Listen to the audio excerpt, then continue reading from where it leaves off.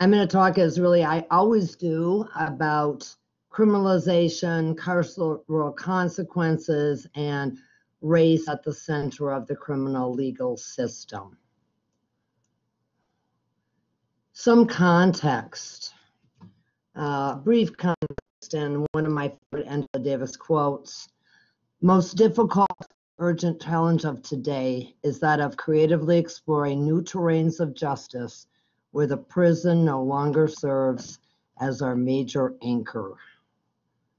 And I have 1,000 words there on the left and a much more illustrative picture on the right. So let me just say a little bit about this slide. You know, I was thinking about it, it's almost been 50 years, you know, we a lot of the conversation about the explosion in criminalization and incarceration in the United States. People really trace it back to, you know, our current moment to 1960. And what we've seen, Ruth Wilson Gilmore, abandonment, what's being illustrated by the picture on the right. We have United States, U.S. government, U.S. political economy has really systematically divested from all sorts of social goods, schools, housing, health, youth, seniors, libraries, drug treatment, homeless shelters, parks, arts, culture, community service are all shut down, you know, in service of neoliberalism, in service of austerity, in service of racial capitalism. And then what is left is the open prison door. Criminal legal system. Increasingly, scholar activists don't even talk about the criminal justice system, because where's the justice? So I'm going to call it the criminal legal system. This is a quote from Derricka Purnell, and I hope you look for her and her work. She has a recent, really important essay in The Atlantic. Attorney, abolitionist. Police manage inequality by keeping the dispossessed from the owners, the black from the white, the homeless from the housed, the beggars. Reforms make police polite managers of inequality. Abolition makes police and inequality obsolete. Of course, the road to the prison starts with criminalization, and this is a long story. I mean, the story of the United States is a story of a country that's founded on settler colonialism and slavery. And we see that reflected, of course, in the law. Someday I hope you read this book, The Condemnation of Blackness by Kahil Jibrad Mohammed. But certainly, well, there's so much to say, so I'm going to be brief so we have time for a conversation. But slave codes become black codes, become Jim Crow, contemporarily morph into the war on drugs, the war on gangs, the criminalization of poverty. The law sometimes is neutral on the face of it. Certainly that's been the case in the post-civil rights era. But the way the law, what is criminalized and then who is targeted for enforcement, almost always has a race and class dimension to it. Frederick Douglass, way back in 1883, was talking about imputation of crime to color.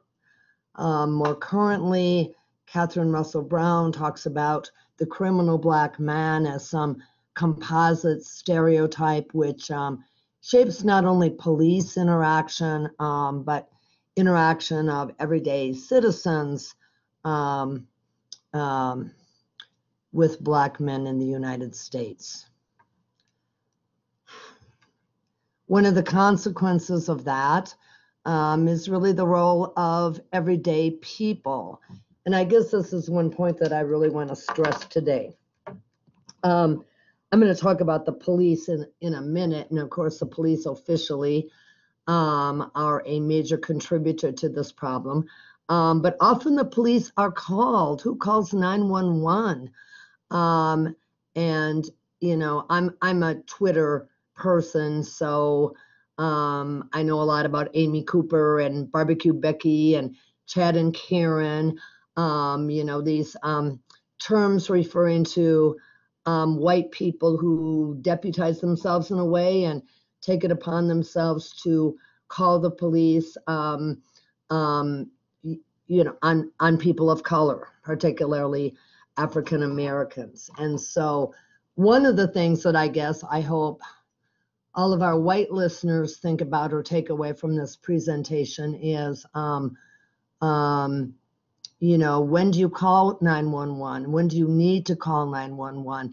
What are the potential consequences of calling 911? Policing. Policing has a white supremacist capitalist history in the United States. Police emerge out of slave patrols. They emerge in the urban north out of the, you know, the London Bobby tradition, and are largely used early on to manage labor dispute and protect property. And some of that property, of course, is whiteness as an intangible property. Contemporarily, racial profiling, huge literature on this. Driving while black, you know, that term started to emerge in the literature as a result of the war on drugs, and early on it was about traffic stops. But you know, of course, you know, driving while black, standing while black, sleeping while black, all the kinds of situations in which African Americans are viewed as suspicious by the police. Broken windows policing versus community policing. These are the two major models of policing, and both of them are fraught with problems. Broken windows policing is the heavy-duty public order policing. We've got to crack down on small crime. That's really exemplified by New York City's stop and frisk, which was declared unconstitutional, state of New York, 2013. 90% plus of the stops in New York City were of African Americans and Latinos. Often conversations about reforming the police suggest that we could use the community policing model. Minneapolis Police Department, interestingly enough, was part of an Obama-era program called the National Initiative for Building Community Trust and Justice. And this is the idea that police should be in the community more. Police should try to foster positive interactions and respect from the community. This, of course, involves body cameras, lots of implicit bias training, you know, and is often presented as a panacea, a better model of policing. You know, and I'm just saying that, you know, the Minneapolis Police Department that elected Bob Kroll not once but twice as head of the union, you know, the Minneapolis Police Department that killed George Floyd was a police department that had been through 3-4 years of, you know, heavily sourced training in community policing. One of the consequences, of course, of all of this is racially disparate arrests, despite comparable rates of crime. We see the biggest gaps probably in terms of drug offenses, where all kinds of data indicates that Black people and white people use a variety of banned substances at comparable rates, but African Americans are 10 times more likely to be arrested, for example, for marijuana. Some of you are familiar with Emily Baxter's work and the We Are All Criminals project, and this graphic is from there, right? And so 1 in 4 people in the US has a criminal record, 4 in 4 have a history. A lot of law, it's break the law, but who ends up with a criminal record? And race and class play a huge role there. Deadly force. Lots of names here. Some of them you know, some of them nationally, some of them locally. I'll just say, in this current moment, when there's been widespread protests again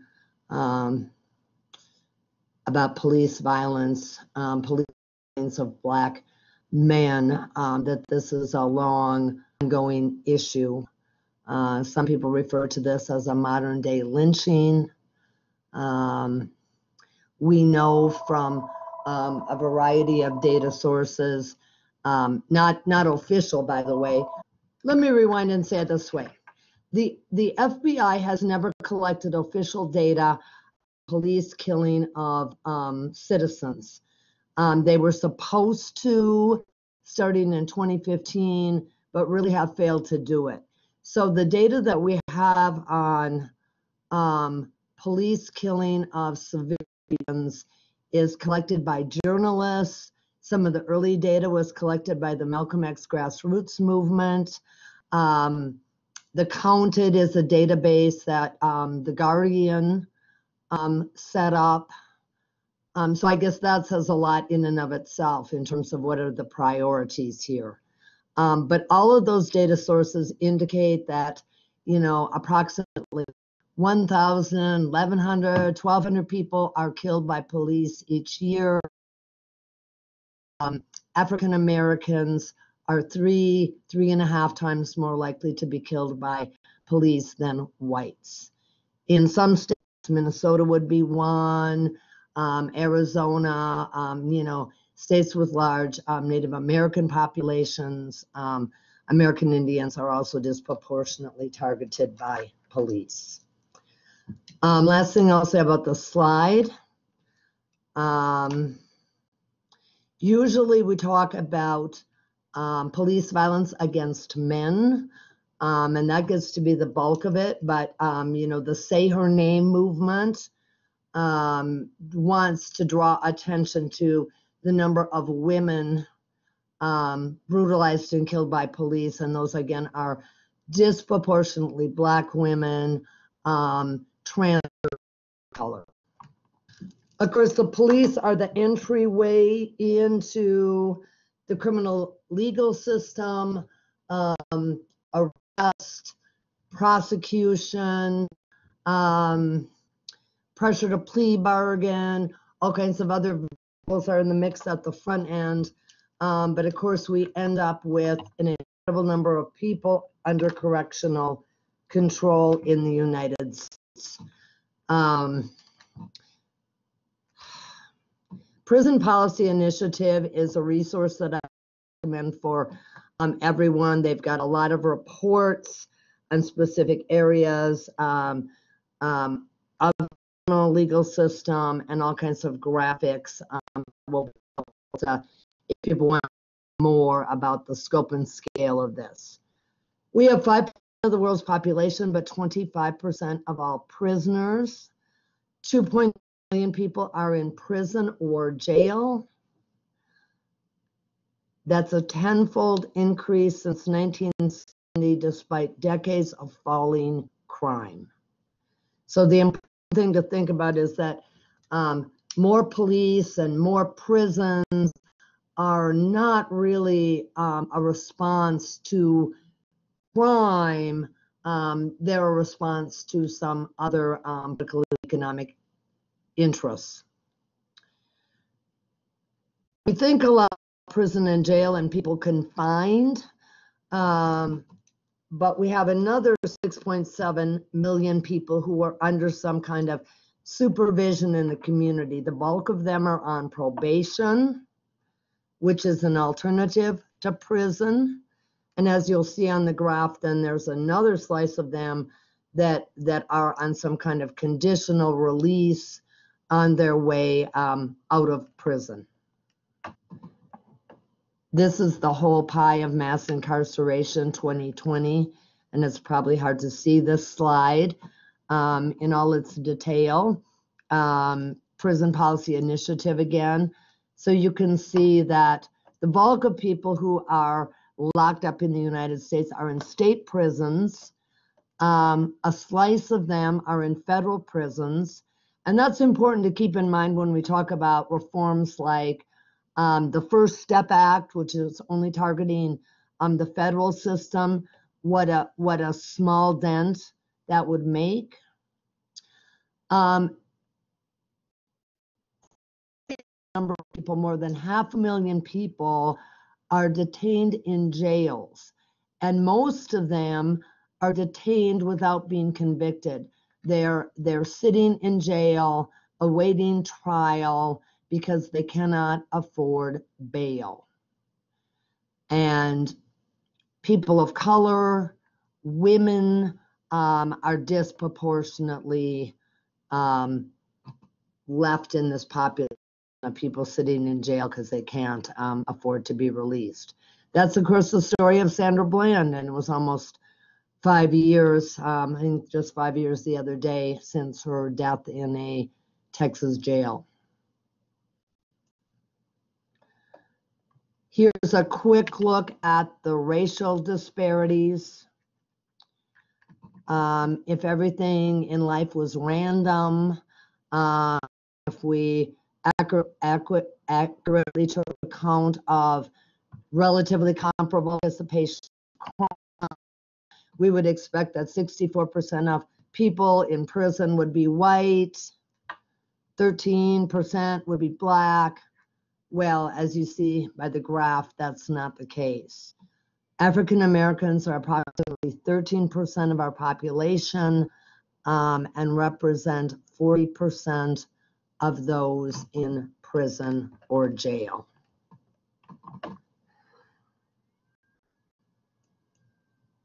Here's another way to look at it, race and gender.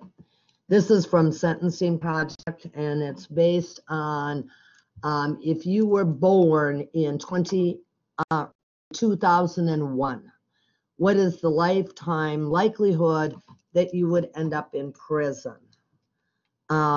Men are likely to go to prison than women, although the women's prison population in the past 30 years has increased even more rapidly than that of men.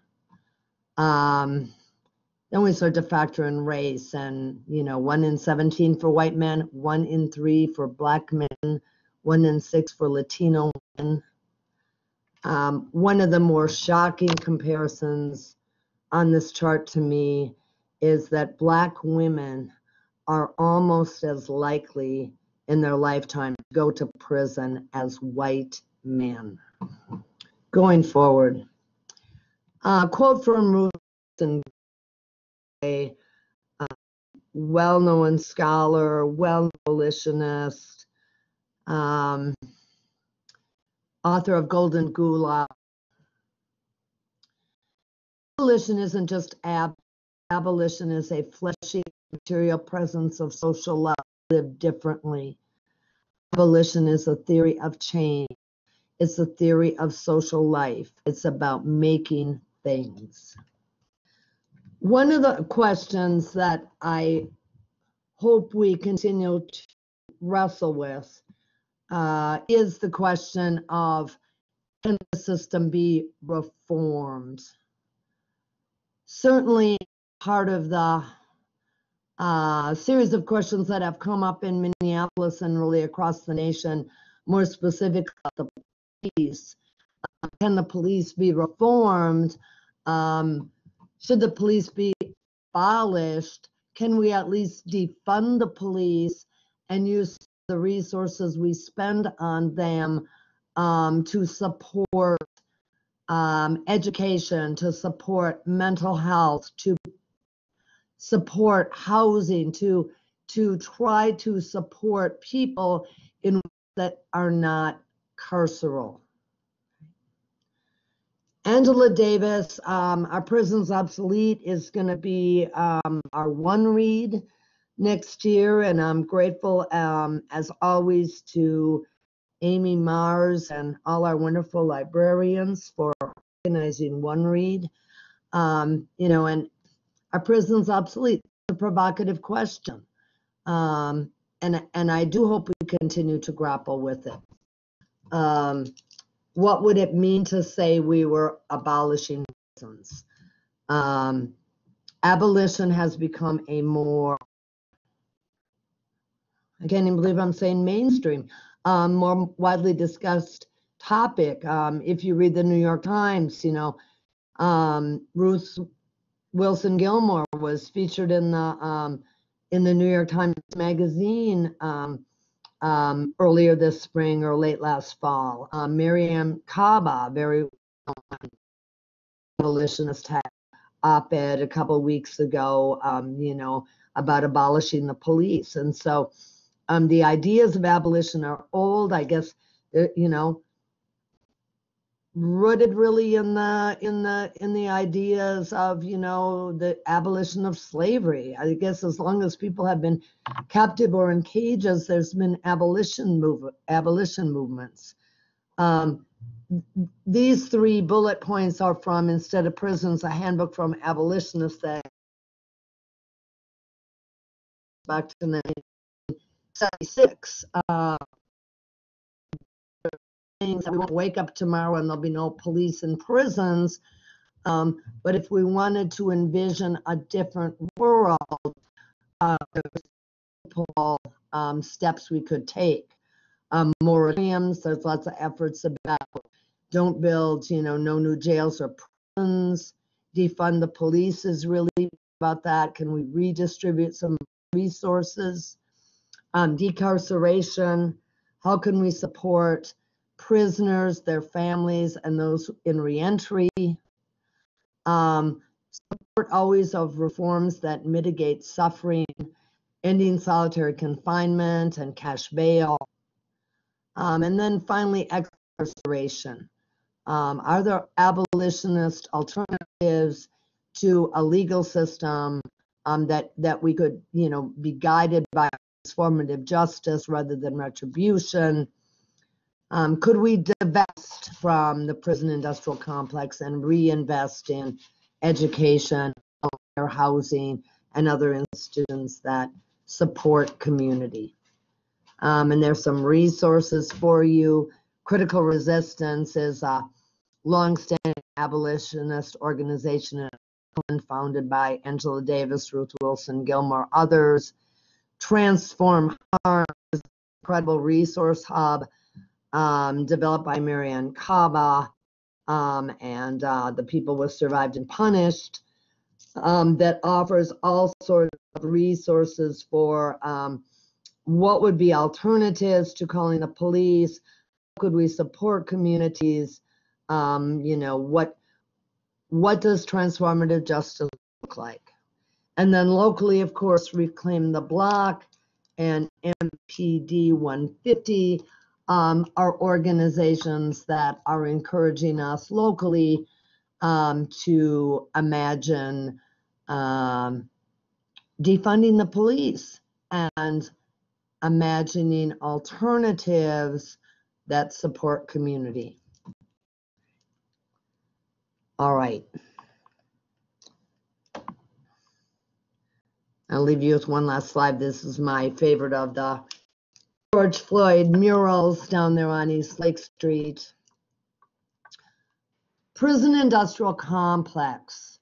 That's a term that people began to use in, 70s, but it's really Angela Davis and others that flesh out what that term means. And of course, it's an allusion back to Eisenhower's conversation about the military-industrial complex, where you've got you've got this collusion between government and private interests. And if everybody's making money off of war, then how could you ever have peace? If he's making money off of crime, how could you ever not have policing in prison? This is from a piece I did with Dr. Rose Brewer a while ago, and so let me just read the essence of it.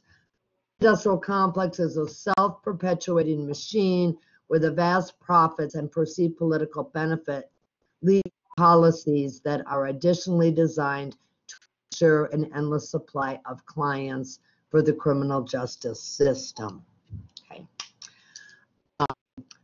How does the system profit? A lot of times people complain about private prisons, which are horrible, and those are private companies like CoreCivic or GEO Group that contract with the government to manage prisons. Private prisons are only 8% of the total population, so they're kind of the tip of the iceberg of the problem. There's a little profit from labor, but not as much as we think. Most of the profiting from labor is prisoners maintaining prison by doing jobs in the prison. Increasing profits are about private companies supplying the prison with privatized health care, with food service. No, I'm back again. Services. So there's multiple sources of profit. Some of the biggest and newer are, JPay. You want to send money to prisoners, you've got to go through JPay, and they're going to take a cut. Phone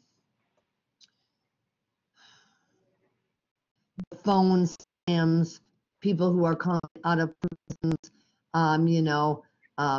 those who receive their calls pay exorbitant rates. So there's a lot of angles. Certainly there are models of better prison systems. Norway is known for hardly ever sending anyone to prison. The maximum sentence anyone can get in Norway is 20 years, and that's very rare. Going to prison is kind of like, living in a dormitory in Norway. And that's very successful for Norway. I think one of the things that, Norway does not have the same history as the United States. I mean, there might be some troublesome Viking history we could talk about. Norway is not a country that is based on settler colonialism and chattel slavery and white supremacy and anti-blackness. And Norway, of course, has a very robust social welfare state. And one of the reasons that they can have a different kind of prison system is that they have supported people in so many ways that really prevents a lot of the crime problems we have here. So yes, there are better models. I think we need to be careful about imagining that they could just be easily transported here.